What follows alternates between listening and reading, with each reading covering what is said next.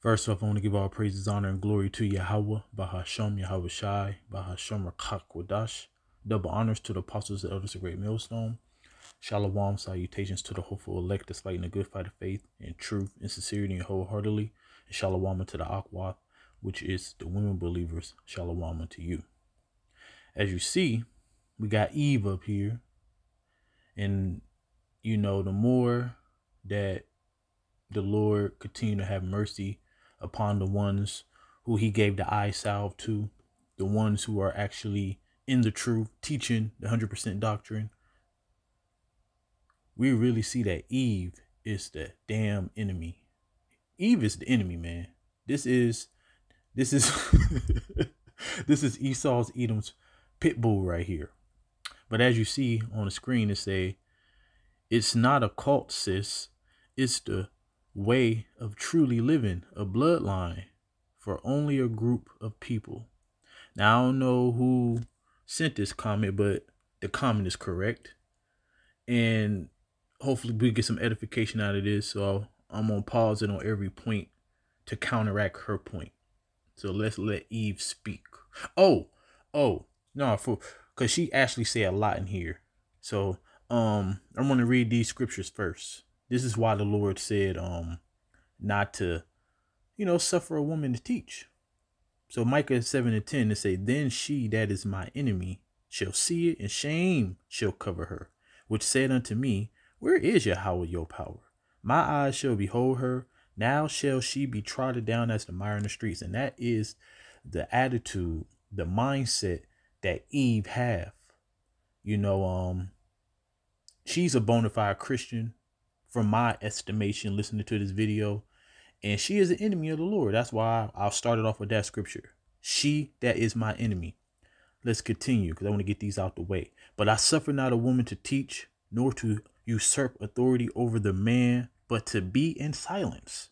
For Adam was first formed, then Eve. And Adam was not deceived, but the woman, being deceived, was in the transgression. So the reason I read those two is because, as it's saying 1 Peter 3:7, she is the weaker vessel. All right. And when you go into the word in the Greek, I can't remember what it is right now, but it talks about being mentally and physically weaker. All right. And then on this one, oh no, I got one more after this. It said in this 1 Corinthians 14:33, for the Most High is not the author of confusion, but of peace, as in all the churches of the saints. Let your women keep in silence in the churches, for it is not permitted unto them to speak, but they are commanded to be under obedience, as also saith the law. And if they will learn anything, let them ask their husbands at home, for it is a shame for a woman to speak in church. All right. And then Proverbs 9:13, a foolish woman is clamorous. She is simple and knoweth nothing. And when you go to Job 39:17, it said that he have not imparted in her wisdom nor understanding. So I'm going to play the video now, and I'm going to pause it on, the counteract her points. People be like, you believe Hebrew Israelites is a cult? And I do. Because it is a cult. It's a religious cult, period. There's no evidence descendants of the transatlantic slave trade are related to the Israelites of the Bible. So what Hebrew Israelites try to do is use Deuteronomy 28 as a DNA test. I don't know who this... All right, so number one, cult. Cult just mean worship. Like I said, if you watch my videos, I try to make my video straight to the point. I'm not about to have a 30-minute video. All right. So look it up. The word cult means worship. All right. Number two, she talks about how Deuteronomy 28 is we're trying to use that as a DNA. That's false, because we all know that this is by the Spirit. And I want to get this one real quick,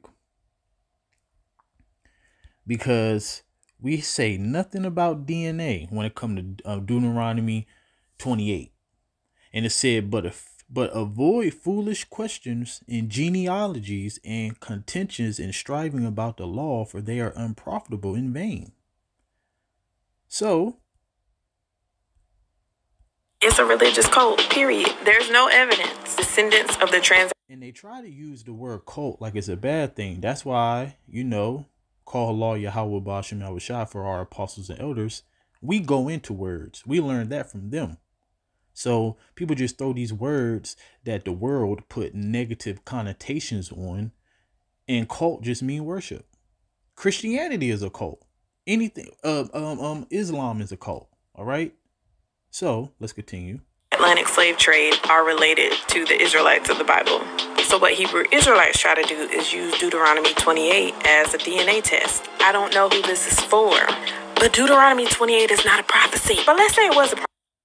Now, she's going to say something real stupid, but I just want to pause it. She said Deuteronomy 28 is not a prophecy. Now, when you go to Deuteronomy 28, matter of fact, let me just get there.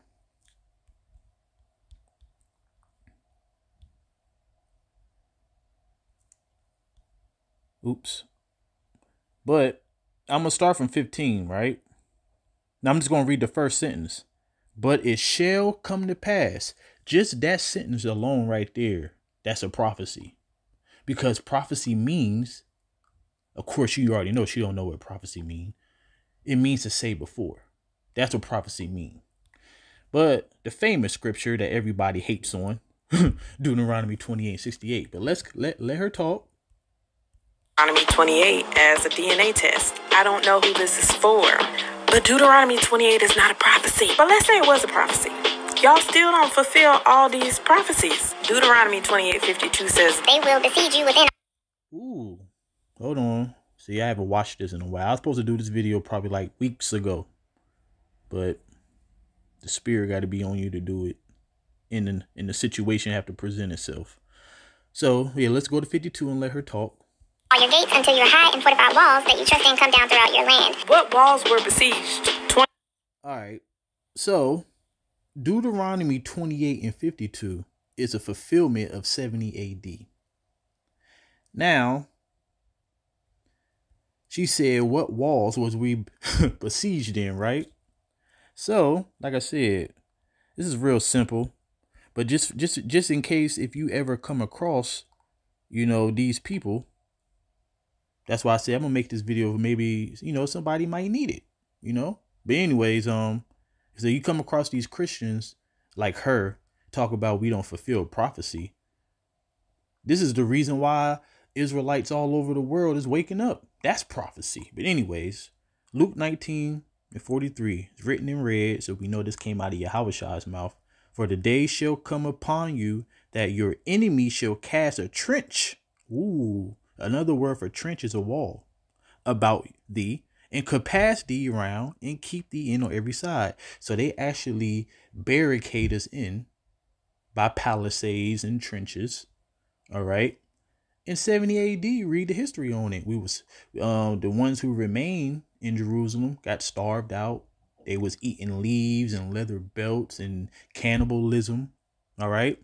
And it said, and they shall lay you even with the ground and your children within you, and they shall not leave in you one stone upon another, because they destroyed the temple. That's where you get the Ark of Titus from, because it's not the time of your visitation.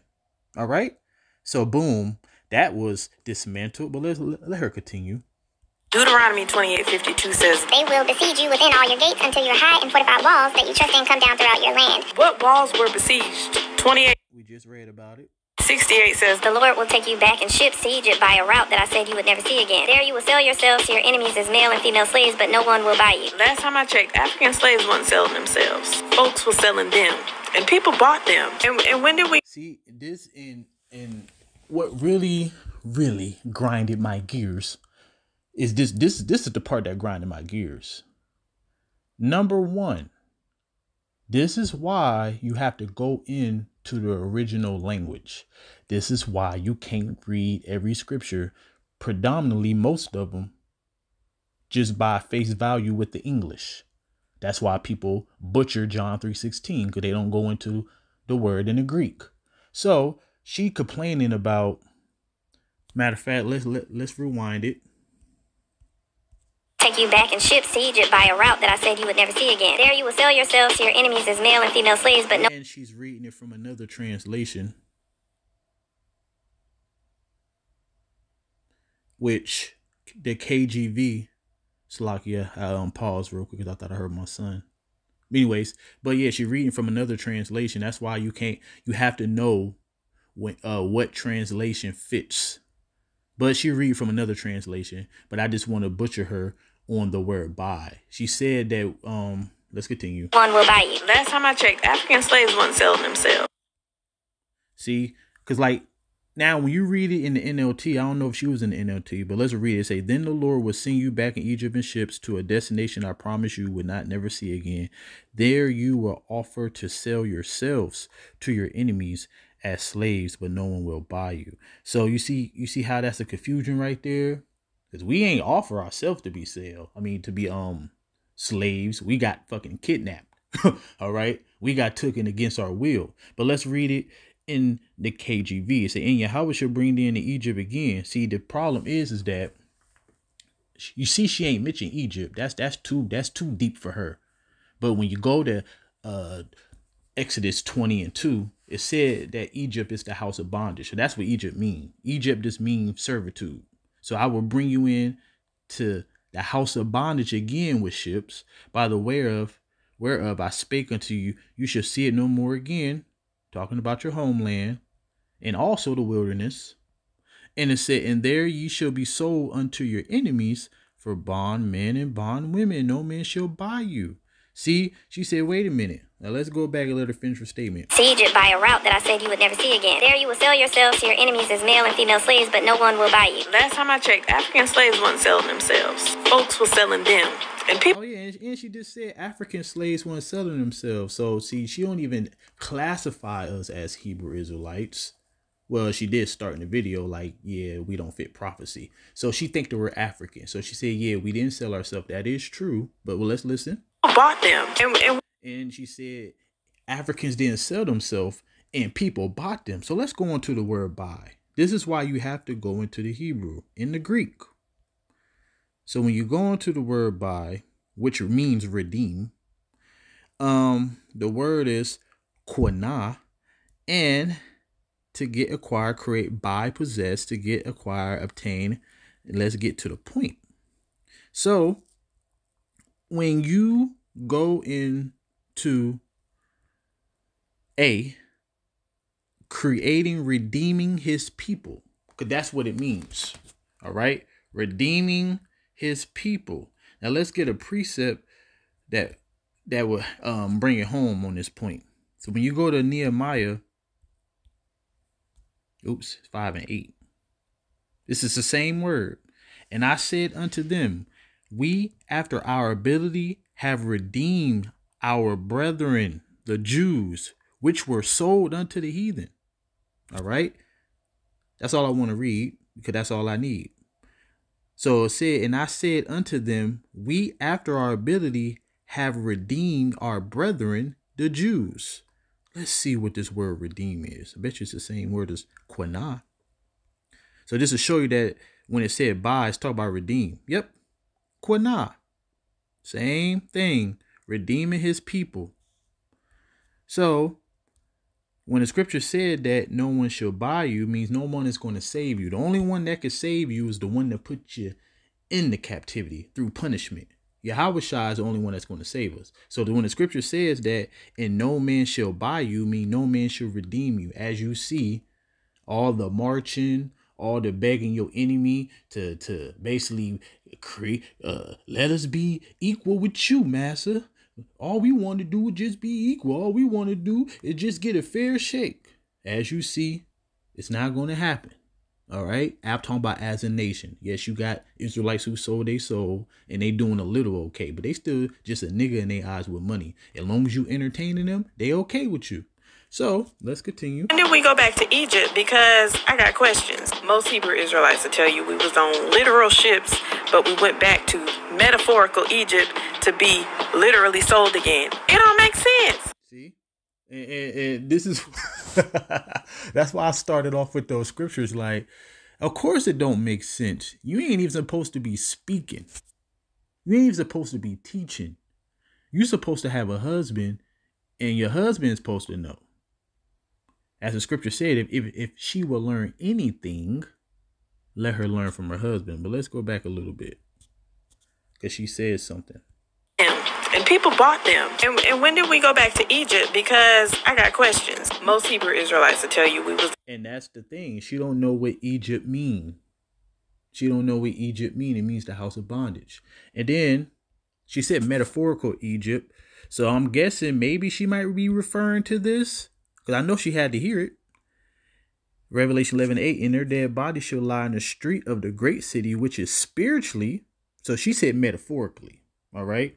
So which is spiritually called Sodom and Egypt, where also our Lord was crucified. All right. So that's why the scripture said precept must be upon precept, precept upon precept, line upon line, line upon line, here a little, there a little. That's how you break down the scripture, is putting a puzzle together. All right.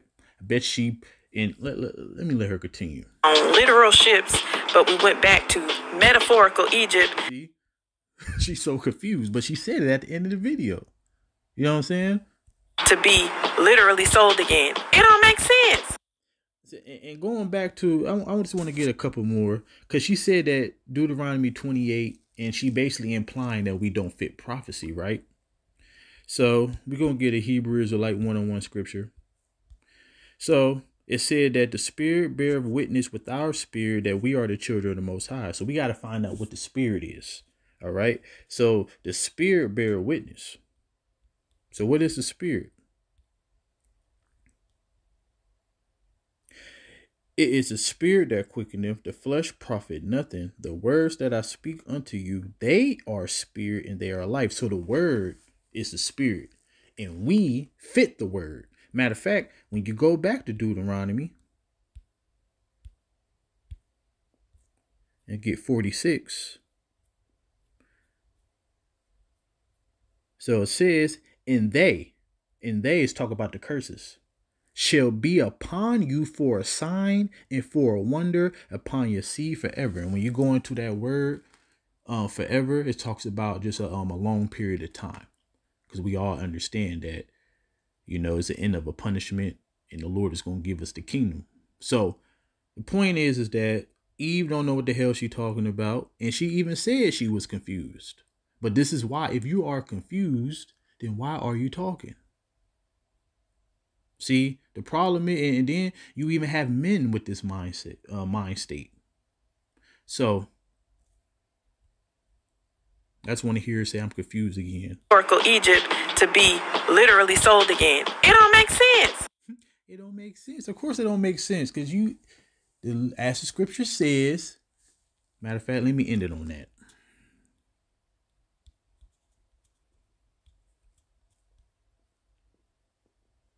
Because the Most High have deprived her of wisdom, neither have he imparted to her understanding.